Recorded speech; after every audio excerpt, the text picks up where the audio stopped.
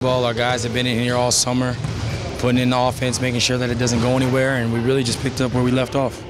Is that a nice feeling considering your career here?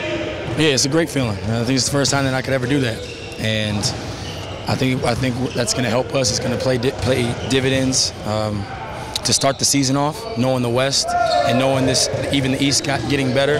That it's going to be important to get off to a good start, and the fact that we're not going to have to feel each other out and learn new things and new schemes is only going to be helpful for us. Wesley, have you changed your approach to training camp over the years since you were rookie? Have you changed your approach to training camp much? Yeah, I have. I'm actually letting training camp do what it's meant to do, and let's work your way into shape, get your rhythm, get your reps, and all of that. As of years past, I would try to almost beat training camp, and sometimes my body would peak at the wrong time. And that's just getting older, becoming a vet, starting to listen to my body more, pay attention to it, and I did that for the first time last season, and it was the best year of my career. So I'm gonna try to duplicate that. You're loving playing here, aren't you? Say that again? You love playing here, don't you? I would rather be anywhere else. Thanks. Good seeing you. Knowing that you guys have a lot to build on from last year, is the focus different in training camp? Are you focusing on your weaknesses, like what you need to improve, or really just refining? Refining. We looked at where we were the season prior to last season and then last season and the strides that we made on the defensive end. We knew offense wasn't going to necessarily be a problem for us, and we said that going into training camp last year, and it wasn't.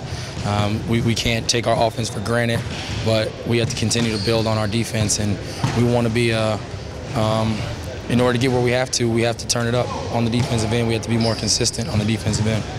What's it going to take to do that? I mean, what specifically do you guys need to improve defensively to take that next step?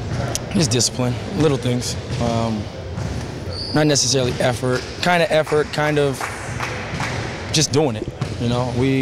It's not anything X's and O's thing. It's not something that the coaches can implement. They put in a good scheme for us last season, and we made huge strides.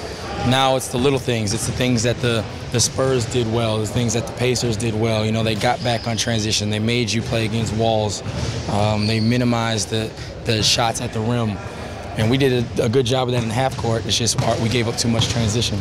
Now that you've had some time to think about that Spurs series, what did you take away from it? Was that a learning experience for you guys as a group, you think? Yeah, we just got to get better. That's all it is, top to bottom. We have to get better. We have to do more. We don't have to get out of ourselves. We just have to do more. Everybody has to get better, and that's what the off season's for. And after the first session on the first day, I can tell that everybody's gotten better.